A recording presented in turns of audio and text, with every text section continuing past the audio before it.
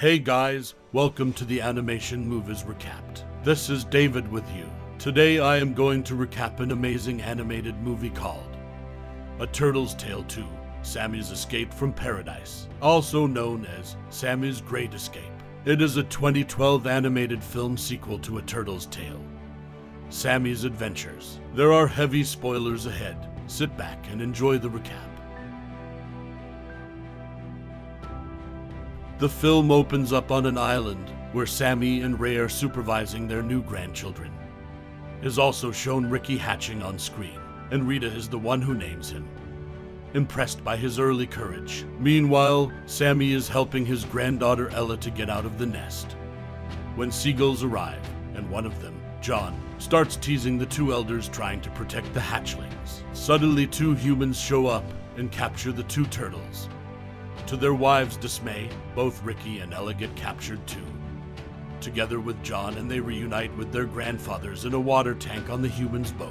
Sammy and Ray are really worried to see the newborns on board and try hard to get them out, even asking the seagull for help, freeing him from the cage and demanding him to safely take the babies back in the water. The plan does not work, but John equally promises that he won't eat baby turtles anymore in his life, and flies away. While the turtles sink in despair, John unexpectedly comes back with his flock, pooping all over the boat in order to distract the humans and free the newborns. But again, they don't succeed.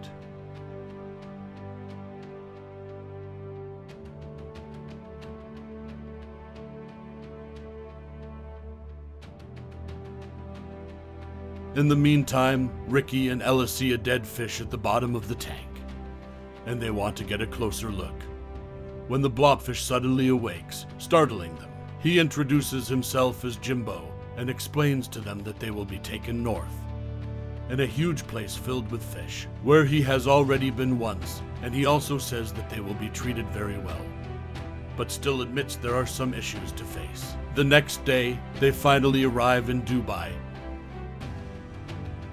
where the aquarium manager personally inspects the new arrivals, finding them okay, and allowing also Lulu, a crazish lobster Sammy and Ray met on board, to enter the aquarium. Being intimidated by the man, Ricky and Ella hide themselves into a bunch of algae at the bottom of the boat. They will later be dumped outside to the seabed by the boat's drainage, while Sammy and Ray become part of the aquatic show prepared for a group of royal kids' birthdays. The two turtles later reunite with Jimbo, who introduces them to Billy, Manuel, and Consuelo, who are all surprised to see him alive, since they thought him to be dead and gone. Sammy affirms that as soon as they find their grandchildren, they will get away from there.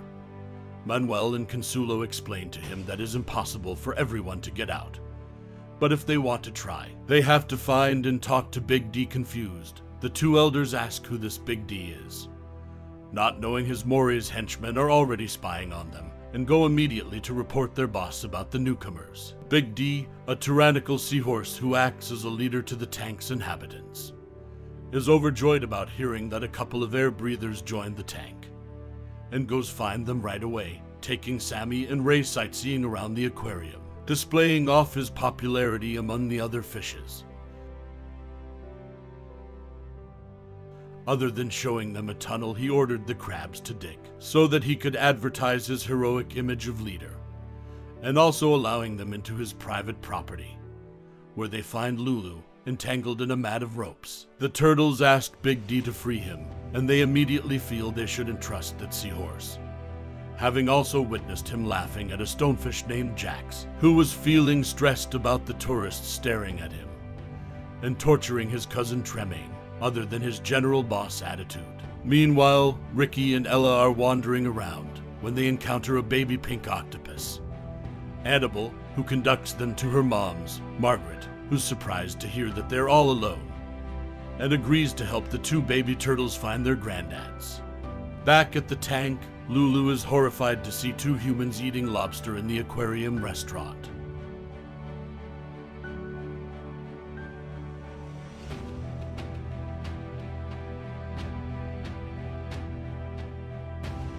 And runs away screaming, while Jimbo tells the story of his first escape attempt, when he played dead in order to get free. But something went wrong as the human in charge to throw him away started to phone his wife, making him hungry for oxygen almost at the suffocation point, so that when he was finally thrown in the ocean, the other fishes, who were all waiting to see him free, thought he was surely dead. But in fact, he came back to life as soon as he hit some sea urchins. Sammy and Ray are amazed to hear his story when Big D suddenly asks them to embark on a recognition mission, which Lulu immediately joins. The three venture in the penguins area, climbing on the ice blocks. And at the top, Lulu jumps into the air tube, being deemed as dead by the turtles, who instead fall into the freezing water. Ray gets trapped between two icebergs, and Sammy hardly saves him, also thanks to the penguins' help, who inform them that none of the many Big D's plans has never worked. Then the two quickly sneak back into the water. The penguin family instead keeps tricking the security guard for a while. In the evening, Sammy and Ray storm at the tanks meeting, just in time to hear Big D bragging about his punishment towards Tremaine, and angrily yell at him for having sent them on a suicide mission, blaming him for Lulu's alleged death, and reporting the many dangers they encountered. Frustrated, the seahorse immediately comes up with another plan, which consists of hiding two skate brothers into a rescued dusky dolphin's mouth, and waiting for the next morning, when the dolphin is going to be freed. Unfortunately, the skate brothers get devoured by two barracudas. To the other fish's horror, Big D justifies himself, saying that the plan worked anyway, as they escaped as promised, and swims away. Shocked, the turtles ask Manuel and Consuelo why the heck humans let the dolphin go, which they answer that this place is too much of small for a dolphin, and explaining the fact that humans sometimes take injured fishes at the tank to treat them, which are then released once healed. Suddenly, all the fishes start to swim to the surface, waiting for food, and fighting, contending, and arguing about the pieces of nurture, to the aquarium client's amusement, and to the turtles' bewilderment, who can't stand to see them acting like crazy just for some human-made junk.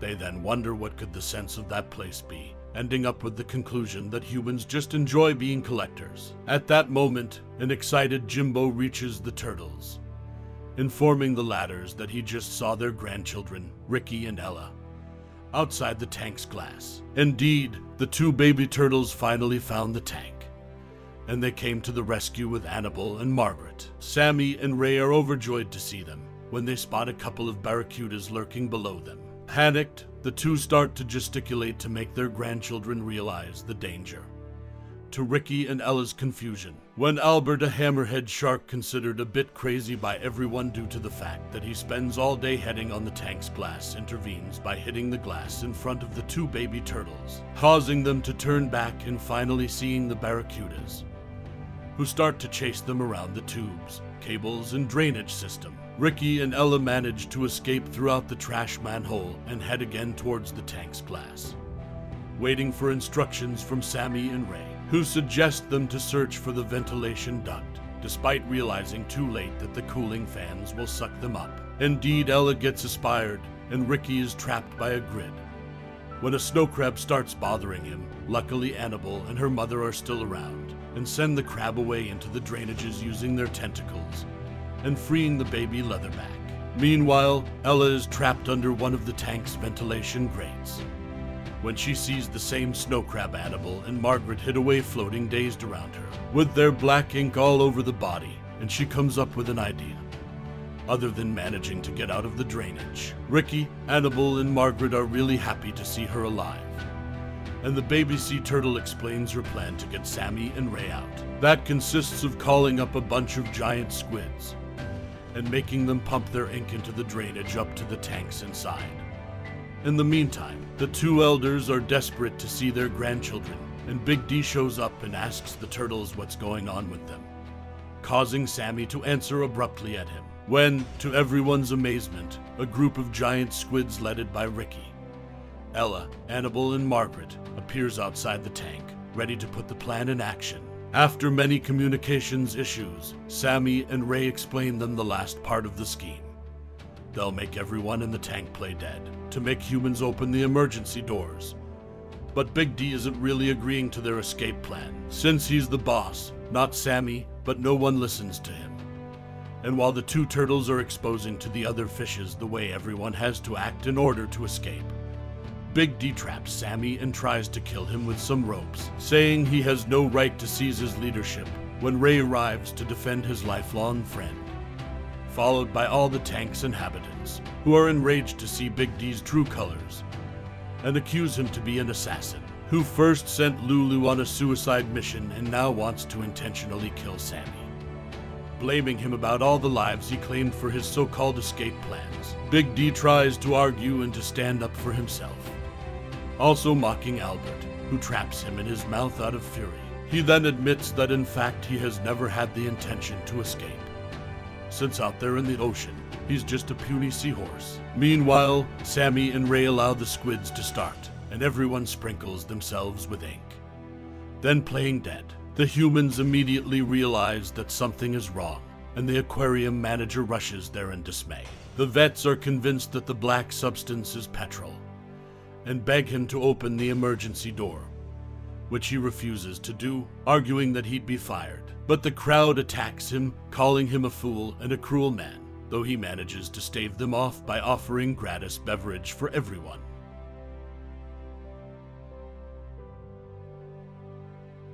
In the meantime, the water is saturated with ink, and many fishes find it difficult to breathe, while Big D keeps teasing them that their plan won't ever work. At a certain point, Jimbo jumps out of the water out of impatience,